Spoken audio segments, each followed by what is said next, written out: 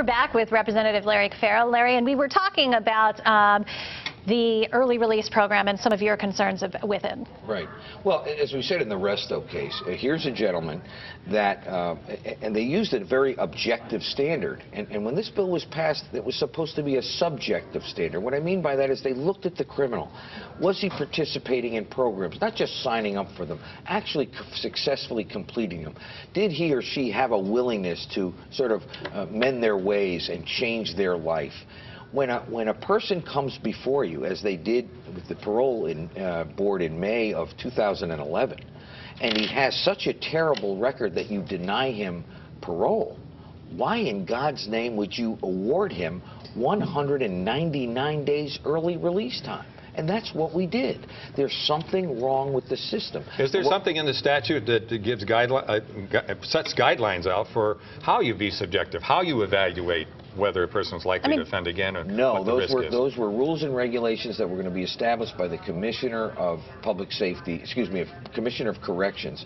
And what we have now done is requested that the majority party have an informational hearing where we could question and truly understand how does this system work. When is that going to happen? Well, they have to say yes. They're the majority party. We requested it yesterday, and what we're basically want to find out is, how does this thing work? How does a guy who burnt his mattress, drunk in prison, started fights, etc., gets denied halfway house placement, gets denied parole?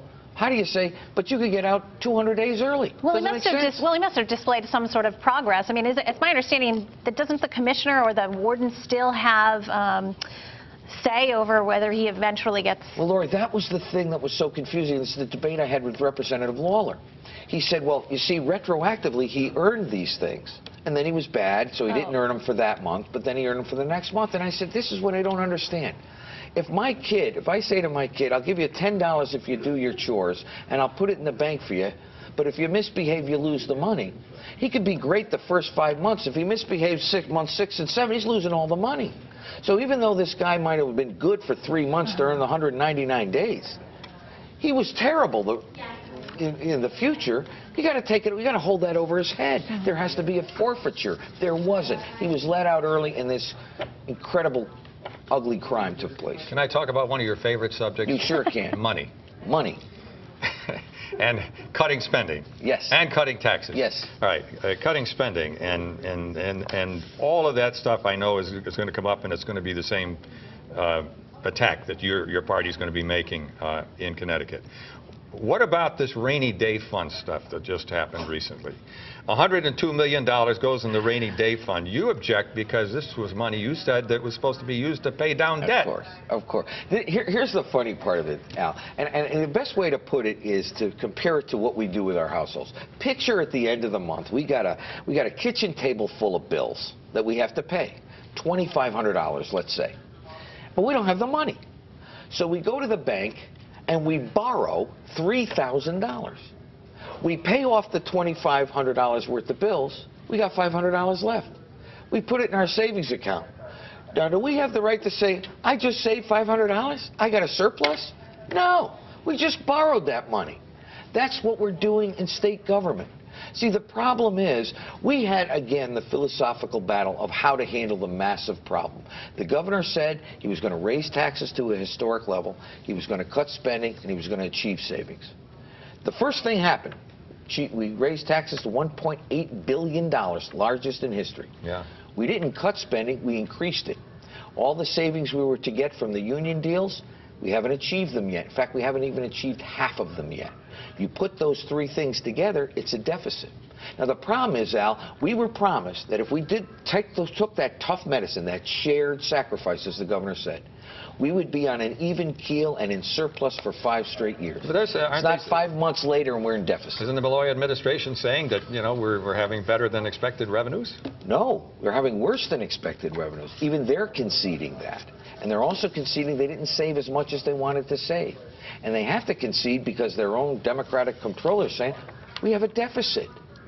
It wasn't supposed to be that way, Al. And it's that way because the one thing we did not do is cut spending. You can't spend more than you make. That's what we've been doing. That's why we're in the problem we have. So what's going to be different when the session comes around next year and we're still with the same administration? I mean, how's it going to be different? We might be with the same administration, but there's an election in between, and the whole General Assembly is up.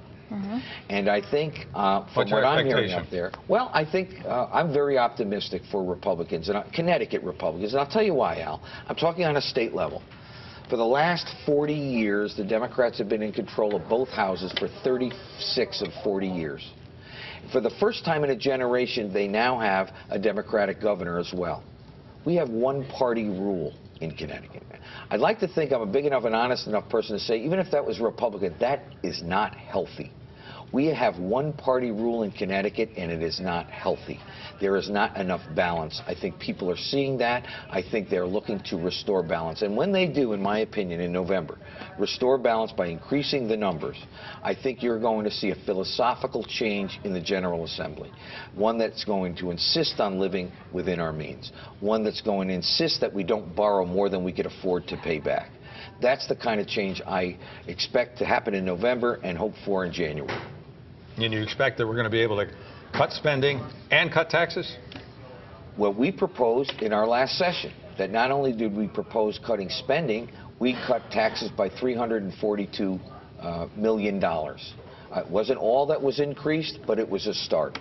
We took the cards we were dealt in the first year of the Malloy administration, and we said, if you are committed to, and by the way, in doing so, we did not cut a nickel of municipal funds, not a nickel worth of education funds.